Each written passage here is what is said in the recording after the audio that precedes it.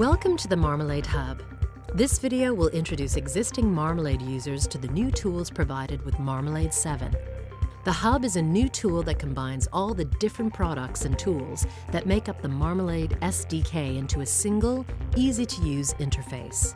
At the top are buttons for the different products: Marmalade C++, Marmalade Quick for Lua development, and Web Marmalade for HTML5 and JavaScript. At the bottom right is a window for managing licenses. Previously, developers would have to visit the website to release a license and use the separate S3E config tool to set licenses. With the Hub, licenses can be managed directly, releasing existing licenses and consume them again with a single button press. On the left are options for global configuration and the additional tools that ship with the SDK. For example, 3D package exporters for Marmalade Studio and the tools for building fonts and re-signing iOS applications. At the top, an important new option is the Dependency Checker. The Dependency Checker is a way to make sure that everything required to develop with Marmalade for your chosen platforms has been set up correctly. To use Marmalade for C++, an IDE is required. On this Windows PC, Visual Studio Express 2010 is installed.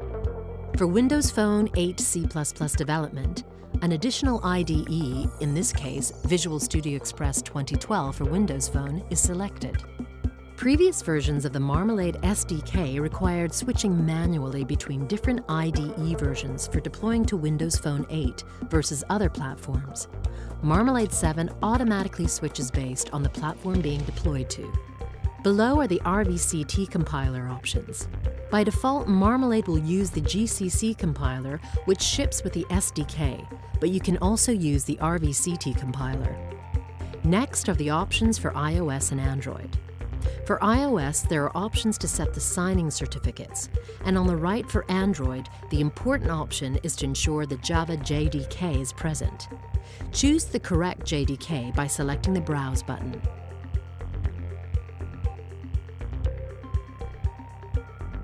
At the top right, there are some additional options. Click the Expand button to expand to full screen for easier viewing. The Target button controls which platforms are displayed throughout the Hub. Platforms listed in the left-hand side will appear as options throughout the Hub, and those on the right-hand side will be hidden by default to avoid clutter within the Hub project screens. Platforms can be moved between the lists by highlighting them and selecting the arrow button. Select Save to keep the changes. At the top is the navigation bar. This is present throughout the Hub. Selecting the Home button will return to the Hub front page. Click the C++ button to select Marmalade C++. The splash screen provides quick access to the starter tutorial, examples, and documentation. The next screen is the Marmalade project view. On the left is the list of all the projects. At the bottom are options for creating new projects and importing projects from existing MKB files. There is also direct access to Marmalade documentation and the tutorials and example code that is provided with the SDK. The example screen displays a list of all the different examples and tutorials provided with the Marmalade SDK. With Marmalade 7, there's a brand new example game in both C++ and Lua, and it comes in various stages for different parts of the tutorial. Select a project to view the overview information and options to open the project or launch in the simulator. Launch in the simulator provides the ability to run a project directly in the simulator without first opening the project in an IDE.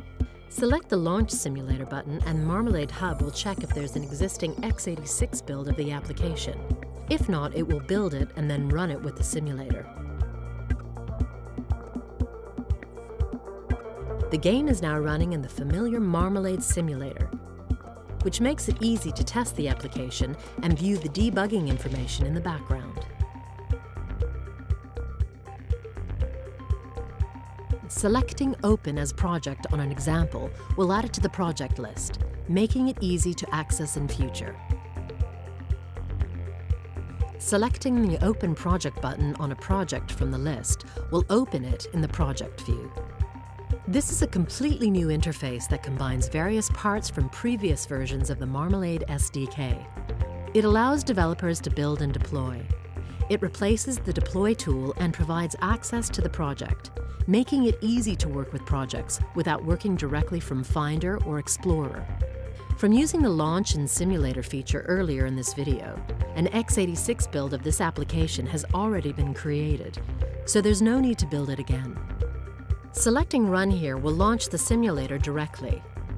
Alternatively, select Open in IDE to open the project with Visual Studio Express 2010, which is the default IDE as set previously in the Dependency Checker.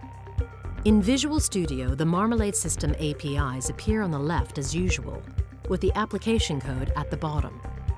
It's easy to add breakpoints and step through. As in previous versions of Marmalade, it's also very easy to build for different architectures from within Visual Studio, and it's also possible to launch the legacy deploy tool if required. Marmalade 7 still supports the legacy tools from Marmalade 6.4, including the MKB deployment options and the legacy deploy tool. Select GCC debug and press F7 to build. This will build an ARM version of the application, which can then be deployed to Android or other ARM platforms from the IDE.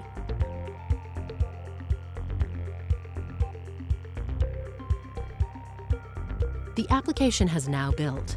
Time to switch back to the hub to create an application package.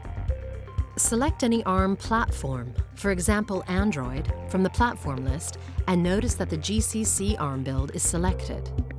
It is possible to build again from the hub. Alternatively, from the More drop-down, open the project directory, select the Dependency Checker to make any changes, or access the online help and documentation. Next topic is configurations. Rather than using the MKB deployment options as in previous versions, Marmalade 7 introduces the configurations functionality within the hub. These use the new XML-based format internally, but have the same settings as the old MKB files. Configurations are selected on the left-hand side. For example, there is a default one for Android to start with. Selecting Edit will open the options settings screens. These are now split into Basic, Advanced, and Project. Basic and Advanced are platform-dependent, whereas Project are cross-platform options similar to the MKB generic configurations used previously. The default configurations are designed to make it very easy to get an application up and running on a device. Select the Package Only button to create an APK package. Then select the folder icon to open the project folder. Alternatively, select Package, Install and Run to create the package, install it on a connected Android device, and launch the app. The build options allow developers to switch between debug and release versions of both an app and the loader, as well as switching between GCC and RVCT if the latter is installed. On the right, here's a new set of log windows, which shows the summary report of what's going on and options to turn warnings and errors on and off. Select the Full Log tab to view full log of all the build and error information.